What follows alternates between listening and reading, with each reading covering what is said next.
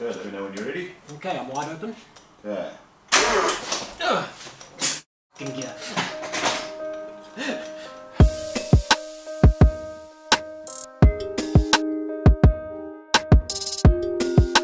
Next step in my turbo build adventure is actually going to be just checking a little bit about the health and the status of the engine. Now, it has suffered with a bit of overheating in the past, so I've replaced things like the thermostat and radiator cap. It generally doesn't have any leaks, but it was boiling over. The problem is, while replacing those items rectified some of the bubbling over, it still loses a bit of water every now and then, which leads me to believe that there may be an inherent issue with the engine along the lines of a blown head gasket. Now, before we add additional boost or additional pressure into the engine, I think it's a good idea that we just check the vitals and see that it is actually doing what it needs to do. The compression test, which is what we want to do here now today to ascertain whether the head gasket is blown or not, is part of it, and I think an oil pressure test is probably also going to be on the cards. I just want to go into this knowing that, well, I'm working with a semi-healthy engine. So to help me with the compression test, my mate Migs from FSU. Now, you've seen him in a previous video where we took a look at his beautiful A86 and we took it for a bit of a drive. We actually haven't revisited that. Come join me, come join me. We haven't revisited that one since you've changed the engine though. No, not yet. Not yet, but we will get there, so that's going to be coming. So what do we need to do here in order to check the compression? Okay, so first up is remove spark plugs. Okay. Fit the compression tester into the spark plug. In the spark plug hole, yeah. Yeah. Then disconnect the fuel pump, so by the fuse or whatever. Full open throttle, crank it 4 revolutions. 4 or 5 revolutions. Then from there start checking at what PSI or what bar each cylinder is. If there's one that seems to be lower than the rest, and what we do is we literally just take 20 mils, 10 mils of oil, put it in there, rerun the compression test. If the compression is higher, that means that your rings are shot. Okay, if the compression isn't higher, then you know it's something in the head. Ah, so there we go. Okay, so we'll be able to tell whether it's actually down in the rotating assembly or if it's sitting up in the head. Yeah. Now look, obviously I'm no professional mechanic, so don't... We're both fumbling our way through 100%, this. Yeah. So, okay, so that's what we're going to tackle. We're going to check the compression across it. And I'll dive into a little bit of an explanation as to how a head gasket can blow and how I'd be losing water. The thing is, I don't suspect that it's blown into, let's say, an oil galley or an oil jacket because the oil's still clean. Yeah, and it would be milky or frothy if it was blown from a cylinder into an oil jacket. If it blew between an oil and a water jacket, then you're going to get mayonnaise, and that's simple. You just open up the oil cap, and if it looks like mayonnaise in there, don't lick it. But yeah, it's done. Look, it could also just be that maybe just where the cylinder is, maybe it's just cracked open a little bit into a water jacket. So that could also obviously just increase the temperature of the water. Yeah, it's increasing the temperature of the water, it's pressurizing the water system, and that pushes it past any overflows. Yeah. So that's what I'm suspecting it could be. Kind of hoping it is that, because if it's rings, it puts this project on a serious back foot and a serious paw. So let's tackle that. We're going to do this little step by step, and join us for this one. If you haven't seen a compression test before, this is how it's done.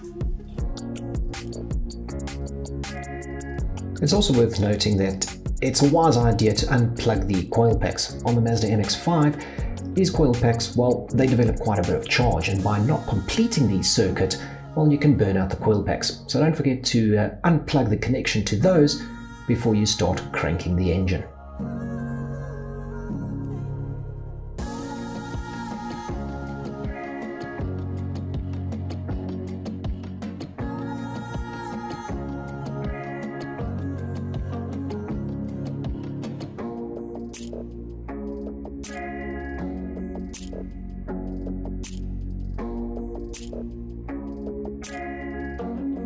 Another one of the reasons why I think that the head gasket may be blown, aside from it losing water, is the fact that there is a common design flaw in these B series Mazda engines, especially when used in a Mazda MX-5. They were never designed to run longitudinally from front to back. They were designed for front-wheel drive to run transversely. And as such, the water ports, inlet and the outlet on the block, are both on the same side. So there isn't a cross-flow of water. So what happens is the water goes in the front of the engine, circulates partially, and then is ejected again back into the radiator. This means that you get really poor flow here towards cylinder number 4 against the firewall. You can rectify this, and it's probably one of those things that I should do is by doing a coolant reroute that is going to take water from the radiator and plummet into the back of the engine and let it flow across, cooling down everything evenly. But we've taken a look at the plugs and they all seem to be, well, matched. They all look roughly the same. So there's no warning bells just yet. Let's hope that it hasn't blown towards the back of the head. So obviously we can see here that the fuel relay for the pump, I would assume, is this one over here. So what we're going to do is we're going to pop it off and then turn the ignition on and see if the fuel pump primes. If fuel pump doesn't prime, then we're good to go and we don't really need to worry about any of the other ones. Okay, there we go, that's it there. Put it somewhere safe. Ignition is on. We don't hear the fuel pump, so it was the right relay. Done, easy. Cool. The difficult one first. Yeah.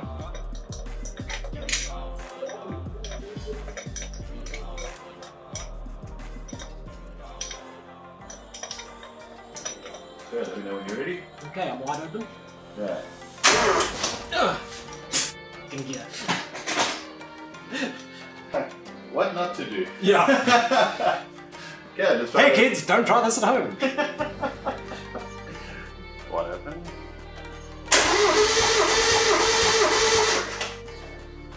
Yeah, I think that was 4 primes. Okay.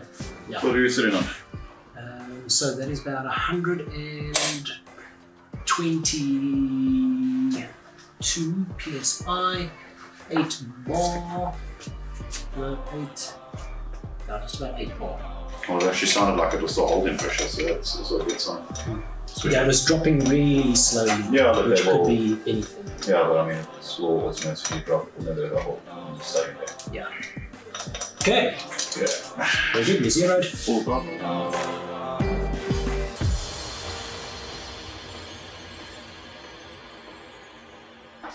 Was that an exercise in futility? Yeah. This motor's shot. I mean, 110 psi. We're going to work with psi's just because. So the bar reading on this gauge just sits really tucked in by the bezel and that, not really nice. But the PSI is a little easier to read, so that's why we're working with PSI. And if you're from the USA or something, then it makes more sense. I don't know, you guys work in pounds per freedom eagles or something. You know, and 110 PSI across the board. Yeah. Well, So 110, 110, 109, 110.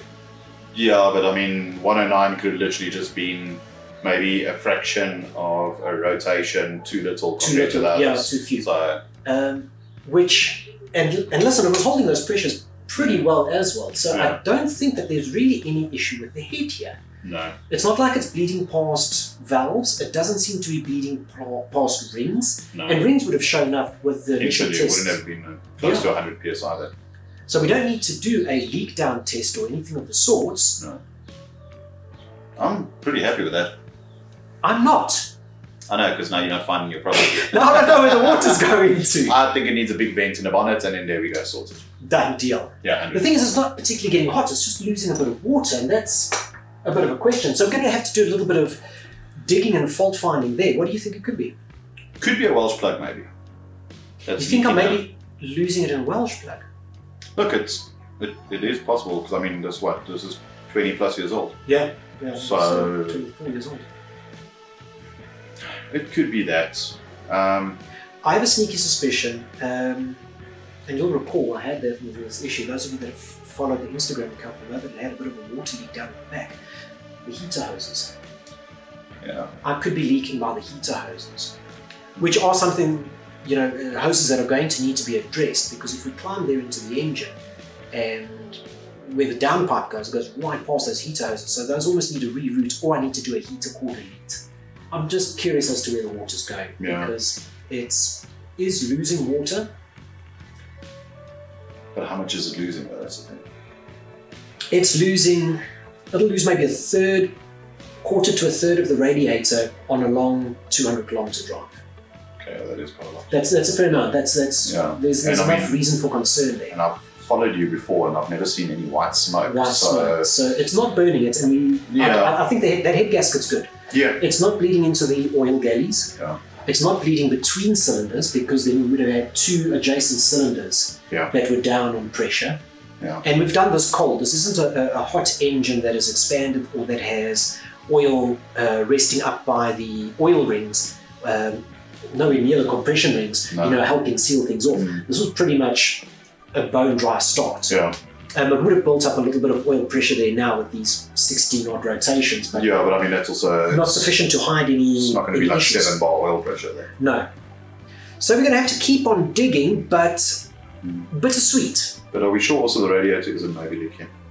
Maybe in one of the side little plastic tanks. It could. So we're going to have to dig a little bit and find out where that water leak is coming from, because we could do a pressure test on the water system. I think that's probably the next port of call. It's just a pressure test on the system. I'll grab one from work and we'll do it. One weekend again. Well, there we go. So this was a video about nothing. Yeah. Thanks for watching. Yeah. Comment, like, subscribe. One of those. All of those.